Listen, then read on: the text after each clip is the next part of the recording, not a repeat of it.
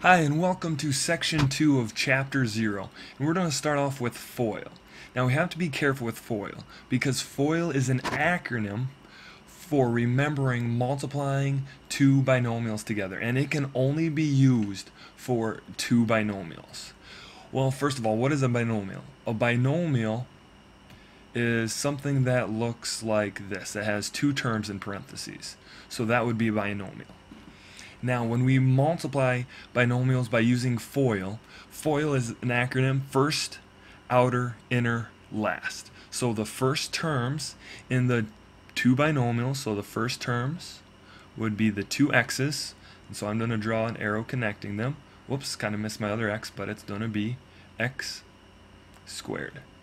Next is the outer terms of the two binomials. So here is the outside term, and here is an outside term because they're both outside of the binomials. Again, that was a bad arrow, but when you multiply them together, be careful. It is a positive x times a negative 5, so it is a negative 5x.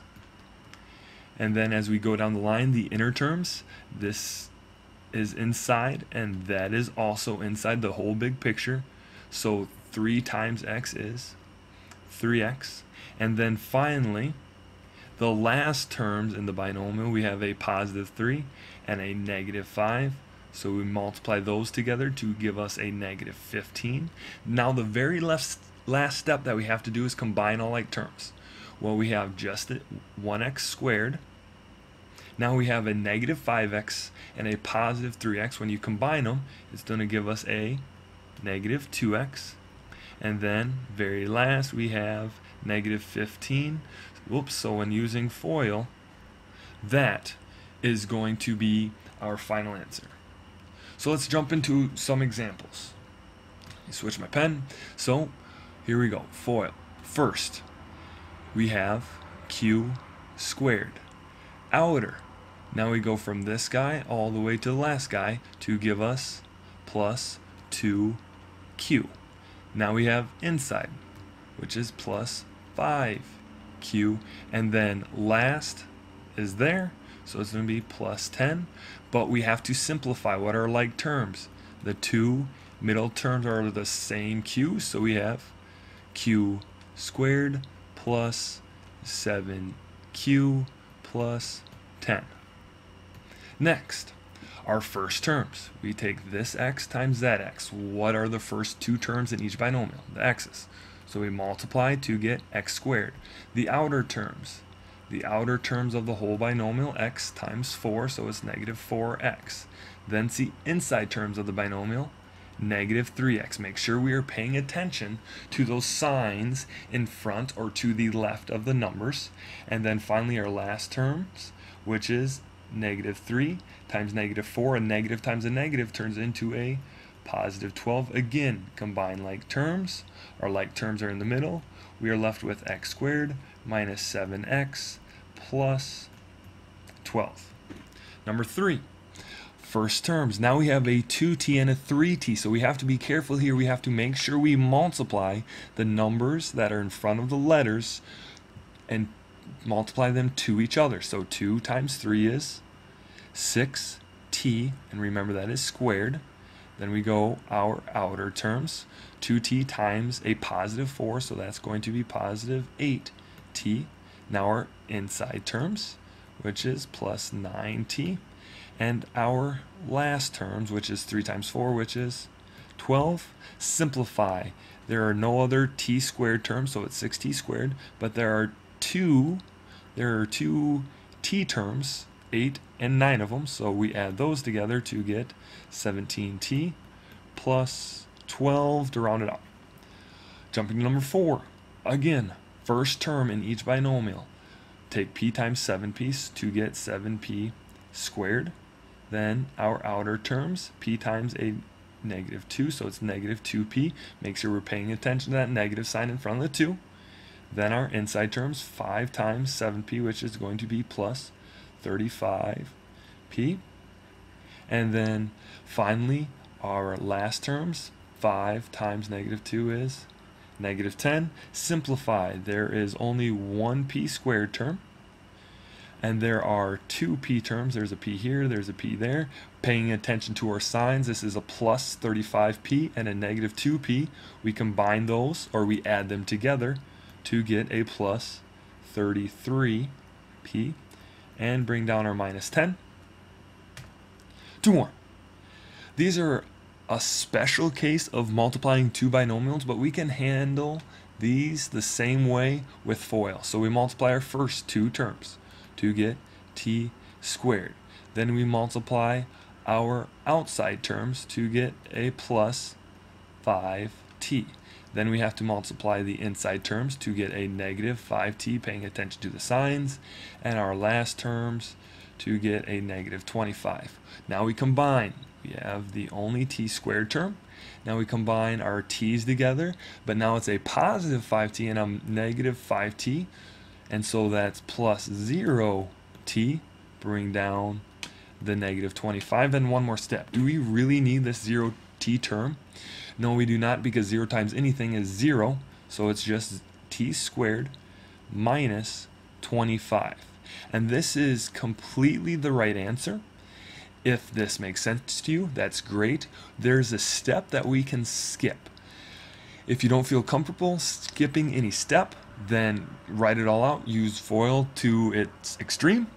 But if you notice that we have two terms that are the same exact thing, except one's positive, one's negative, you can multiply the first two terms together and then the last two terms together. So if I would have noticed that we have the same two binomials except one's negative, one's positive, I would have just went t times t, which would have given me t squared, and negative 5 times positive 5 is negative 25, and so I would have been done right there, and I could have skipped those two steps.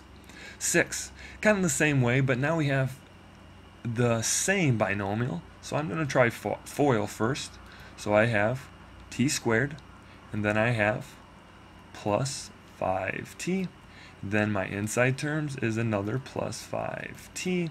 And then lastly, I have plus 25. Simplified, that gives me t squared plus 10t plus 25. FOIL with two binomials will always give you the right answer, but a shortcut, if you realize it, if you have the same two binomials, you could have taken t times t, which would have given you t squared. If you would have doubled this number to give you 10, tack a t on it. So whatever this number would have been, if it would have been a 6, you would have had a 12 here. If it would have been an 8, you would have had 16 here. And then you still multiply those two numbers together, the last two numbers together, to give you 25. So you could have gotten this answer a couple different ways. And finally, now for everybody's favorite word problem. Now I have my own room. It is 5 feet wider and 10 feet longer than Mr. Skinner's room. I don't know if those dimensions are actually correct. I'm just guessing. So first thing we're going to do is write an expression for the dimensions of the new room. Well, if I'm talking about width right now, I don't care that it's 5 feet wider, but I do care that my width is labeled x. So width, we're talking x, and length, we're going to talk, it's 5 feet longer, is going to be my y. So let's write an expression for the dimensions of the room. Well, my width is x. I don't know what my room is, but I know that it's 5 feet wider than Mr. Skinner's, so I'm going to say x plus 5 because x represents my room, and then this 5 represents how much longer it is than Mr. Skinner's, and then I am going to say that y is my length, and how much longer is my length than Mr. Skinner's? Well, it's plus 10. So there's my expression. Now I'm going to write a polynomial expression for the area of my room. So now I'm just going to use FOIL to multiply this out. Just because there's two different variables, that's fine. We can still do it. So we have xy. Then we have x times 10, which is 10x. Then we have plus 5y. And then our last terms is plus 50. Now, there's my polynomial expression. Now for the last part. Mr. Skinner's room is 20 feet by 30 feet. How much larger will Mr. Litke's room be? Now, I could just take 20 feet, which is the width. What is my width up here? And plug it in for that x. I could take 30 and plug it in for that y and come up with some answers that I can move around. But instead of doing that, I'm going to plug those numbers in this expression. 20 is going to be in for my x, 30 is going to go in for my y, so I'm just going to rewrite that equation right here. I'm replacing the x's with 20, I'm replacing the y's with 30. Now, I'm going to add this all up, and I'm going to put it down here, so I have 600 plus 200 plus 150 plus 50. Get your handy dandy calculator or just add it in your head. You figure out that it is 1,000. So my room is 1,000 square feet. But that's not what the question is asking. The question is asking how much larger is my room compared to Mr. Skinner's room. So my room is 1,000 square feet. See if I can circle it right here. Well, then we have to figure out how big is Mr. Skinner's room. Well, it tells me that Mr. Skinner's room is 20 by 30. How do I figure out the area? I just have to take 20 times 30, and that's going to give me 600. If his room is 600, my room is 1,000, what do we have to do with those two measurements? We have to subtract them to get 400. So my room is 400 square feet bigger than Mr. Skinner's.